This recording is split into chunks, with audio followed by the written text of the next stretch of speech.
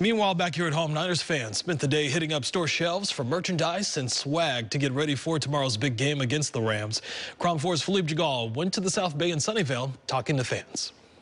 Let's go Niners. Passionate San Francisco 49ers fans eager for kickoff, adding to the wardrobe before the team squares off against the Los Angeles Rams Sunday. I got plenty of gear, but I had to come get me a fresh new hat. The old stuff in the closet for those who are superstitious has helped the team get this far, but some new apparel is in order the deeper the Niners get in the playoffs. Really excited. I'm always diehard 49ers. This mother and daughter stopped by Dick's Sporting Goods in Sunnyvale, where the store held a 49ers pep rally Saturday.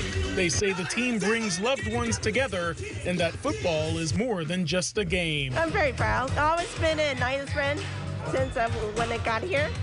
So it's been with the family. People of all ages are fired up for the NFC Championship game, and that's good for the retailers' bottom line. We strongly believe we have a lot of Niner merchandise for every Niner fan. Bang, bang, Niner gang. What's the confidence level?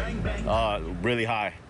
We're going to do good tomorrow. You know, we won't beat the Rams at the SoFi Stadium tomorrow. And if the Niners win Sunday, Dick's Sporting Goods stores in the Bay Area will offer extended hours, opening early at 7 o'clock on Monday. In Sunnyvale, Philippe Djegal, Cron 4 News.